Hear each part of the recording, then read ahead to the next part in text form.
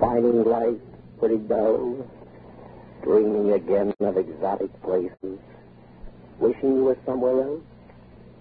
We offer you escape.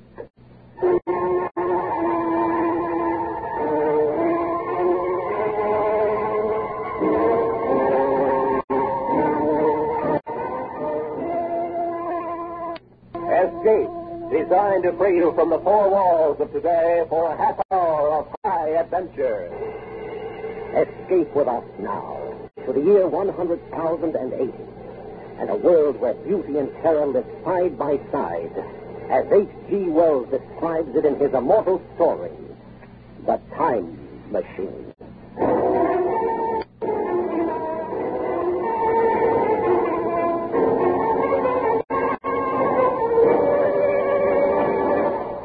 Dudley, you must be mad.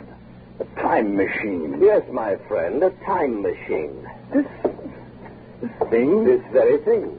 This contraption? This framework made of quartz and bronze and ivory, with its levers and its dials and its seat in the middle. This is the result of 3 years' hard work. I promise you, Fowler, that on this machine a man can go wherever he likes in time. By working these levers, a man can choose his century, his year, his very day. Oh, for real, old man. Time is only a kind of space. If we can move about in all the other dimensions of space, why not in time, too? Oh, it isn't impossible. Out of the question. But what of the journeys I've already taken on this little contraption? I'm afraid you've been having a bad dream. You mean I've developed into a liar? Very well. You shall have proof, my friend. How? Just climb on, Fowler. Sit in the seat beside me, face these ivory dials, and I'll take you for a little spin. Well, you mean right now? Right now. Or just, in case this thing should take off like the Flying Red Horse, are there any... Any preparations? No, Fowler, no. You won't need luggage on this trip, not even a toothbrush. You'll be back here in my laboratory in less than a minute.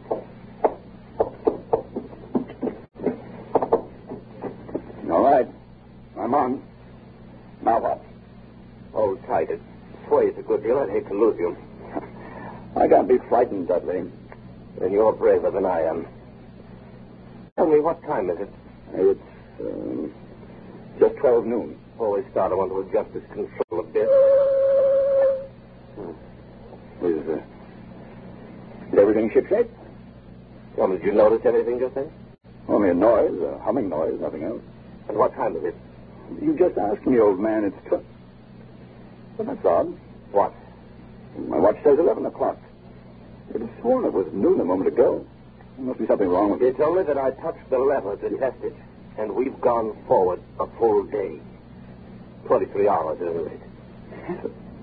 Say, Finished scoffing, Fowler? yes. Yes, I believe I have. Then hold tight. This will be the real article. I'm ready, Dudley. Good man. Well, say goodbye, Fowler.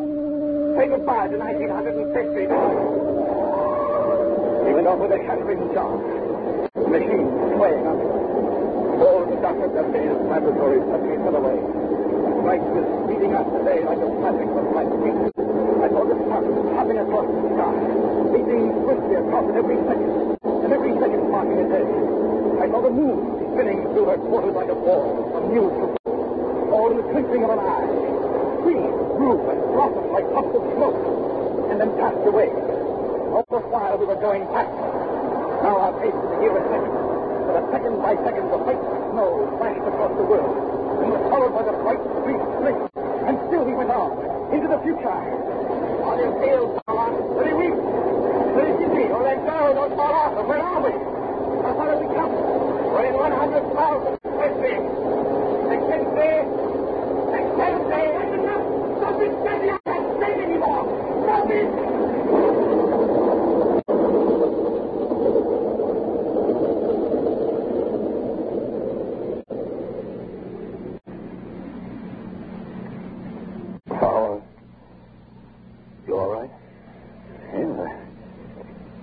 I believe so.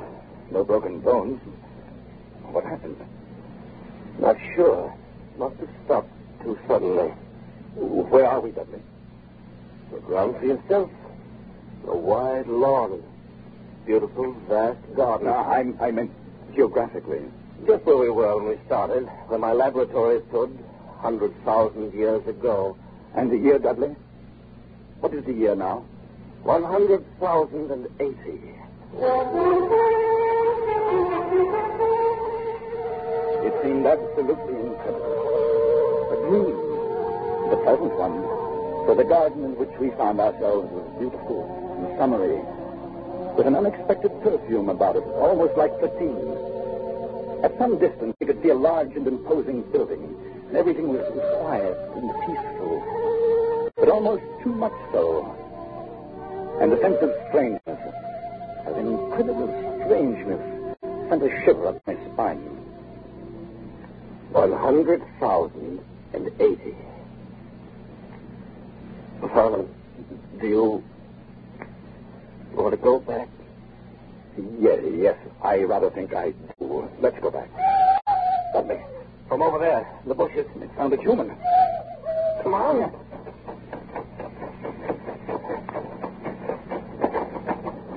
Why, it's a child. Seems to be a very small girl. Been a beast here, some kind of struggle with a little mark in her heart. Now, my dear, you'll be all right now. You won't be harmed. Of course, she wasn't understand English.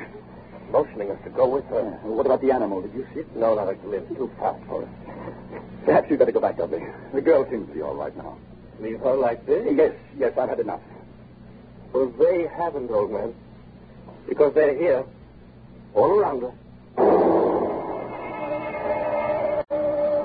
They had crept up on soundless feet to surround us. The little people of the era. And the girl we'd saved was not a child, but a full-grown woman. For they all stood 4 feet high, dressed in simple tunics. Beautiful creatures, but terribly frail, with a plump, soft kind of frailty. They were like eerie figures in a dream, and all we could hear was the rustling of their clothes as they surged happily around us, their faces wreathed in smiles. Why, they're not savage at all. They're very loving, gentle little people. Yes. There's something terribly wrong with them. How do you mean? Seem to have the minds of 5-year-olds. How do you expect them to be? Far ahead of us, of course, incredibly ahead of us in knowledge and in science. Look at them. Children. But they seem happy in this huge garden of theirs. Dudley, I've changed my mind. Let's stay. Maybe we should enjoy spending a few days with our little friends. The little people led us home into their valley. They lived in colossal buildings, sleeping all together in one huge hall, eating in another, playing, frolicking together in the sunshine. And we lived with them for days in utter contentment. One afternoon, Dudley and I walked along the banks of the great river. Little people all wear the same clothes, the same soft, hairless skin, same feminine roundness of limbs. Yes. I wonder if it's because they're vegetarians. They're vegetarians because they have to be. You haven't run across any horses or dogs, cattle of any kind, have you?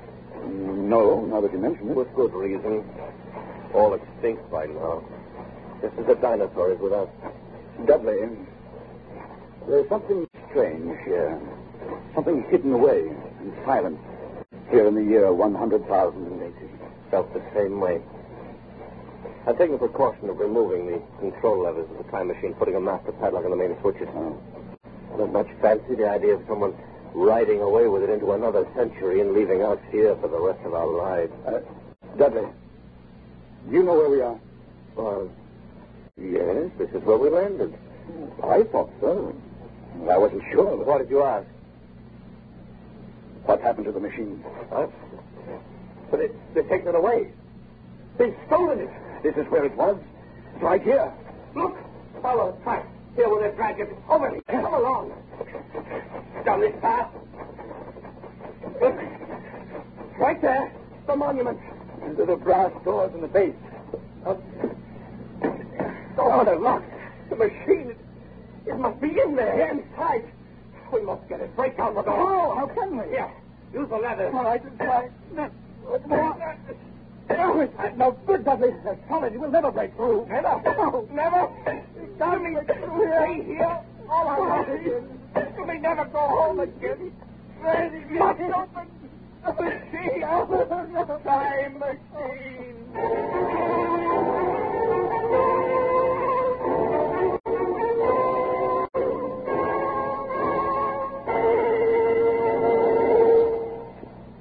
The laughs that Red Skelton and Amos and Andy bring to CBS on Sunday nights are doubled, tripled, and quadrupled because of the friends, relatives, and strange acquaintances they bring with them. Hardly a Sunday night goes by but you meet Shorty, the Kingfish, Sapphire, and a whole host of Amos and Andy funny friends. Red Skelton generously gives time to Willie, Clem, and the rest of his laugh-provoking pals. You're invited to meet them all again tonight on most of these same stations when Red Skelton and his gang and Amos and Andy and their friends pack the house with mirth at CBS, the Star's Address. And now we return you to Escape.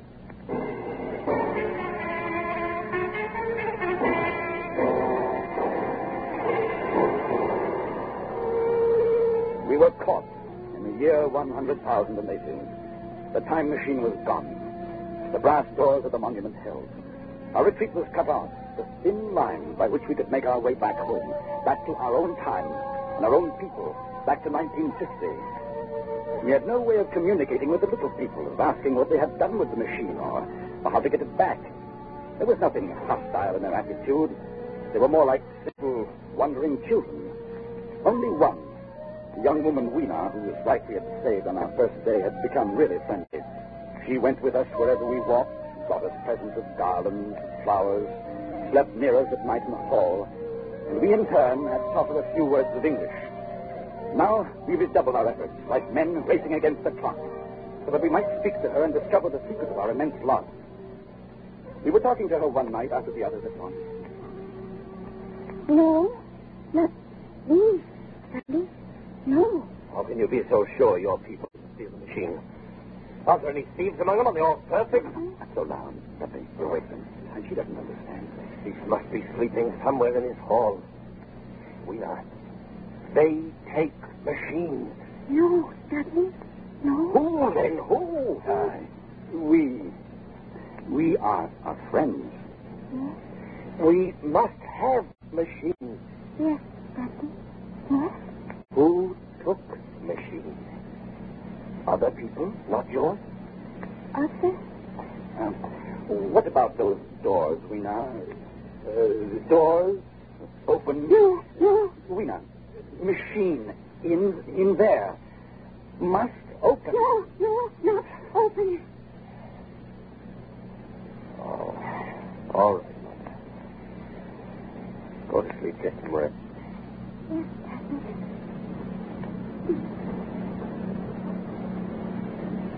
To become us, Fowler. Are we caught here in this century? We spend our lives with the little people and their secrets. We'll go back to the monument tomorrow. We'll find a way of breaking in. Good night, Dudley. Dudley. Yes. Did you just... There it was again. What? Something. On my face. What? Cold. Frozen to the touch. On my face and my hair. It's cold as death. Dudley! You're right. There's something in you with us. Smells of the grave. What is it? I don't know. But look at them. Look at the little people are all awake. There's only been stampeded. Let's get out of here. I want some fresh air. We went quickly through the hall and outside, away from the frantic rustling of the little people. The moon was full, just overhead, and it was close to dawn. There was a faint sound speeding close behind us, and we turned, our nerves ragged, our muscles tensed. But it was only Weena, coming swiftly to join us. Dudley, I'm afraid. And there is Dark. something. What do you mean, Weena? It's dark. What? Dudley. Night. Why should they be afraid of the night, Dudley? It's not the night alone. Dark place, that's our cue, but perhaps it's something underground.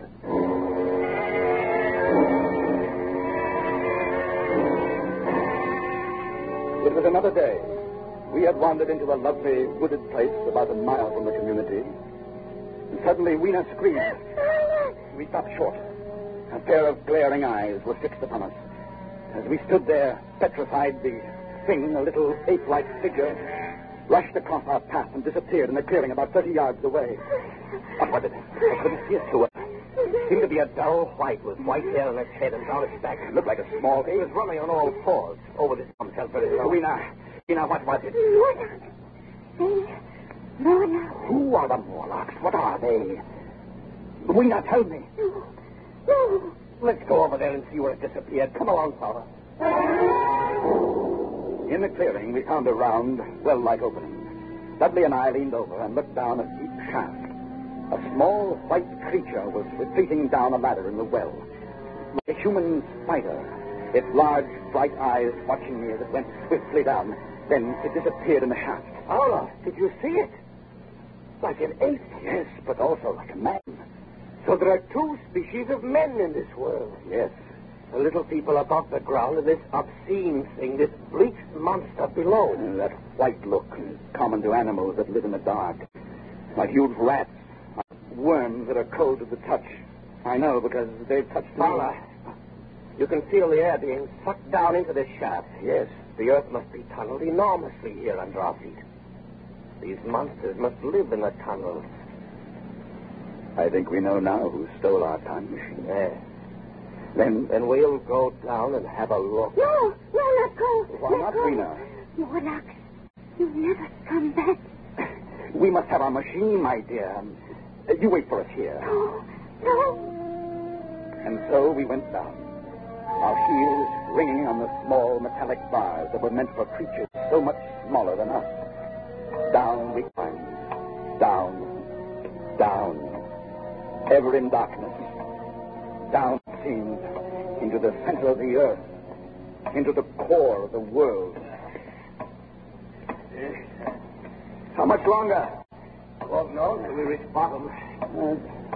Can't be much, fella. You hear that? Like machinery. We're almost there. Thank heaven for that.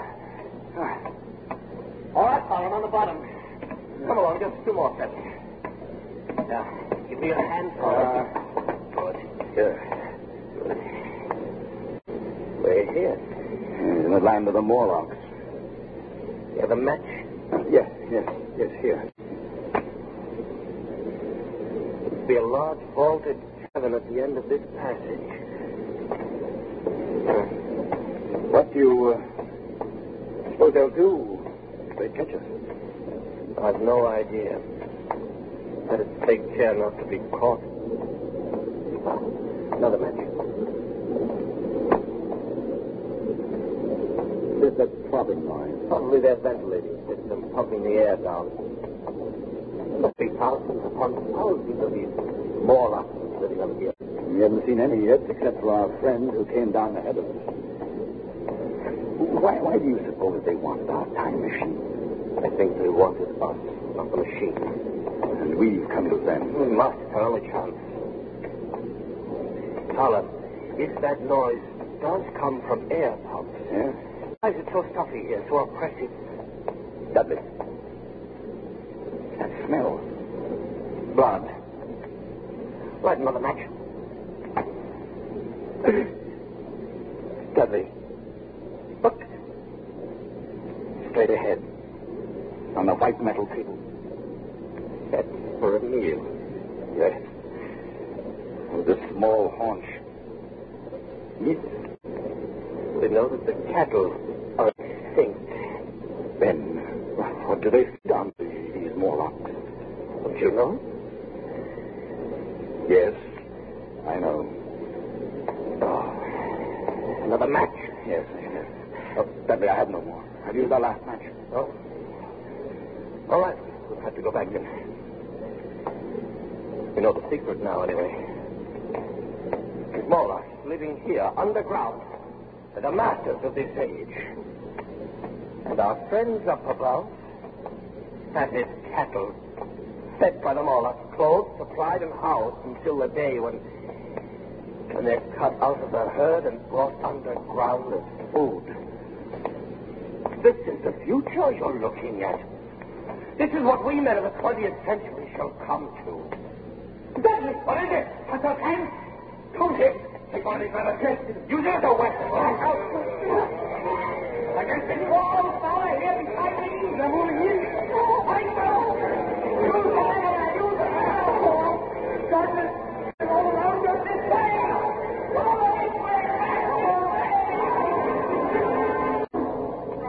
We went back in that evil darkness, fighting every step as we went. Back to those projecting bars, kicking and clawing ourselves loose from their pallid, grasping hands. And climbing up again, up toward daylight and freedom, away from their stretch and the eagerness of their icy hands. And they did not follow, for daylight was their enemy and their great fear. And we lived among the lush gardens of the little people like prisoners, like men without reprieve, like men who are dead, though they still walk the earth. For the time machine was locked away behind great brass doors, and we knew we could never force them open. Then one day, Weena told us of an old building, an ancient sagging structure that had survived through many ages and was filled with many curious objects. A museum, that's what it must be, a museum, Fowler. Perhaps from some earlier time. I'm in no mood to go in a museum, don't you See? Specimens hermetically sealed in museums. Perhaps there are things, weapons, machinery, something we can use. Yes, of course. If we could find some dynamite or gunpowder, or If we could blast those doors, we could get in. Where is this place, Weena? This old building that no one ever goes near? I thank you. It's far. A chance, old man. A slim one, but a chance nonetheless.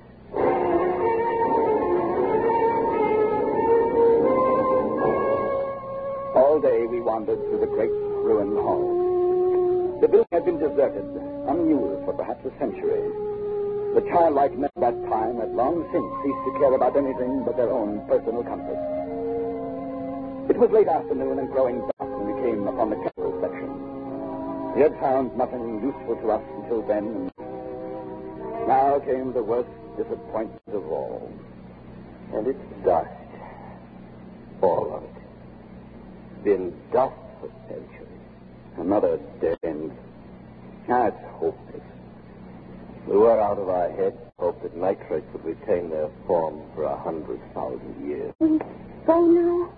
There's nothing here. Oh, wait just a moment. Something in this case. You can break it with your leather. Stand back a little.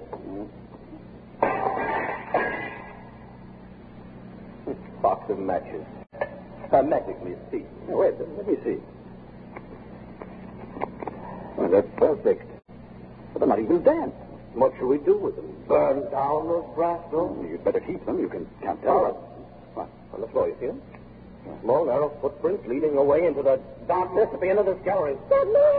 We better go. Clean up and carry when it's run for it. Now, don't be frightened, my dear. It'll be all right. Go on, run! We came out of the gloom of that place into the deeper gloom of dusk.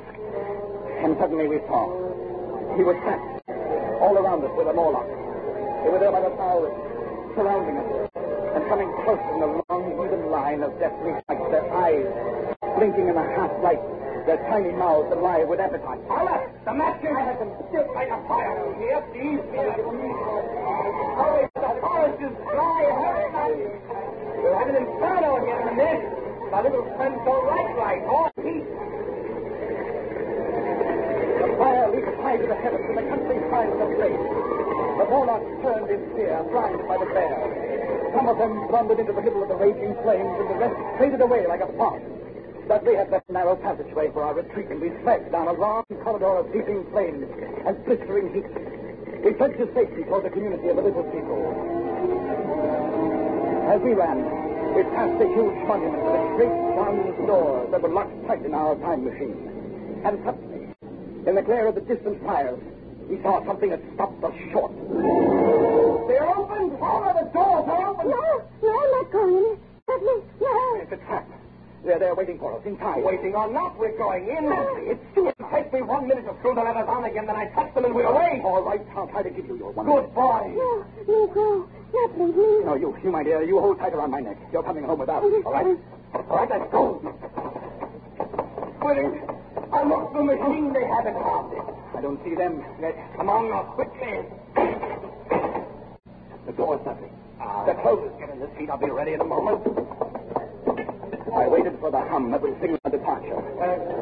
There in the darkness, the Morlocks were suddenly upon us. Cold, persistent fingers swarmed over my body, tugging at me, pushing me away from the machine. I held tight to Rena as a man holds fast to life, tried to kick them away with my feet. Hurry, hurry! Get the letters quickly or we're done. They're following me away. We're gone. Yes, we made it. Are you all right?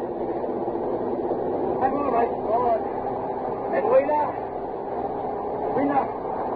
get in with us. What happened? They tore from my hand at the last minute. They got her. And I tried to save her. I couldn't. I still have a piece of her tunic in my fist. A little piece of her tunic, Dudley. Nothing else.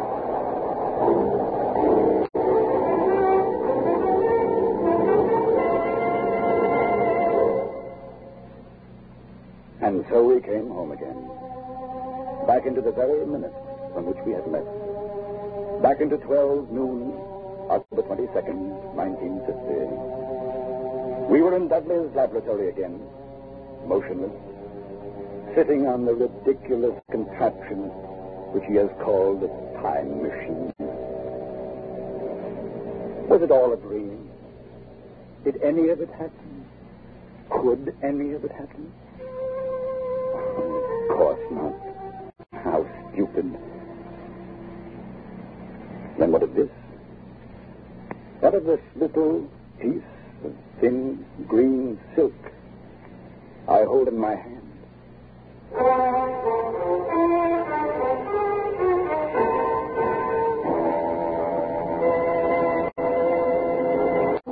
Escape is produced and directed by Norman MacDonald. Today we brought you The Time Machine by H.G. Wells, adapted for radio by Irving Rabbit, and starring John Boehner as Fowler and Larry Dobkin as Dudley, with Georgia Ellis as Weena.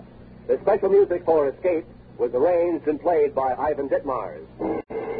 Next week, escape with us to a small fishing boat off the California coast and a night of terror and death at the hands of a brilliant madman, as Bud E. Nelson tells it in his exciting story, 7 Hours to Freedom.